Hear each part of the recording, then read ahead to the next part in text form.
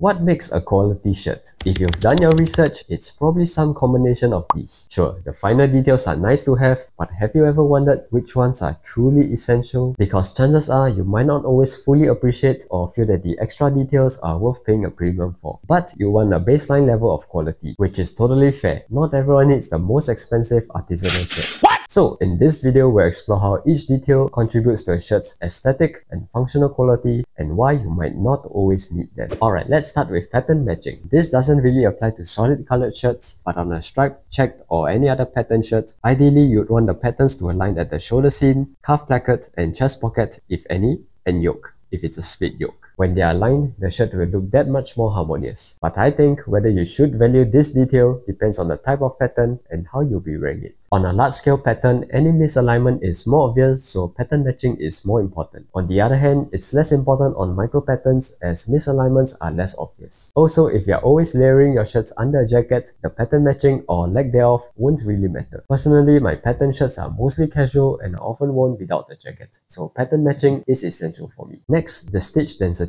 On heavier weight or loosely woven fabrics, a higher stitch density may damage the fabric, but for most shirt fabrics, it results in a stronger seam. Anything above 18 SPI is considered good quality, but from a durability standpoint, I'd argue that a higher stitch density doesn't translate to a proportionally higher quality shirt. At least from my experience, most wear and tear happens on the elbows and collar. In other words, it's the fabric rather than any particular seam ripping apart, regardless of stitch density. I will concede that from an aesthetic point of view, a higher stitch density makes the seam more discreet and elegant, which is desirable on a dress shirt. Still, it's not something as obvious as pattern matching, so it's not something that I'll sweat over. Another indicator of quality is the single needle stitch. Compared to double needle stitching, single needle stitching creates a stronger, cleaner looking, and more comfortable seam. But again, you are rarely going to tear a seam, so I'd argue that this detail is more for aesthetics and comfort. In terms of aesthetics, double needle stitching can sometimes look good on rugged fabrics, but most of the time single needle stitching looks best on dress shirts. Even if you're like me and aren't particular about the seams and you simply want the most comfortable shirt possible, then the single needle stitch is still the preferred option. Speaking of stitches, edge stitching, which are sewn on the edges of collars and cuffs. They are a more refined way to finish a shirt and they do add a bit more elegance and flair to it. Still, you've got to remember that the shirt's elegance is largely determined by 1. The fit, which is a separate topic on its own, and 2. The appropriate stiffness of the collar, which is determined by the collar interlining or lack thereof, and less to do with whether a collar has edge stitching or not. To me, edge stitching is more of a style preference than a sign of quality. Next, on the shirt sleeve, you can check whether the sleeve seam is aligned with the side seam. If they are aligned, this means that the sleeve and side seams are sewn at the same time along the same seam line. This is a faster and cheaper way to manufacture shirts and doesn't take into consideration your sleeve pitch. For those who don't know, the sleeve pitch is the angle of which the sleeve is attached to the shirt. In a well-fitted shirt, the sleeve pitch should follow the natural angles of your arms at rest, resulting in a cleaner sleeve line. But by accounting for this angle, the seams will often be misaligned, and this detail is often found in bespoke shirts, sometimes in made-to-measure, and almost never in ready-to-wear. Whether you find this detail essential depends on how picky you are with it. Personally, I wouldn't pay more for this detail on a made-to-measure or ready-to-wear shirt. On a formal shirt, I'll always wear a jacket over it so the sleeves are hidden. And on a casual shirt worn by itself, I'll often roll up the sleeves so the imperfect fit becomes less pronounced. Another detail you can find on high-end shirts is the hand-rolled hem. Now, is it a beautiful detail? Yes, but literally no one will ever know, and the only time you can see and appreciate its craftsmanship is at the start of the day, the end of the day, and when you're peeing.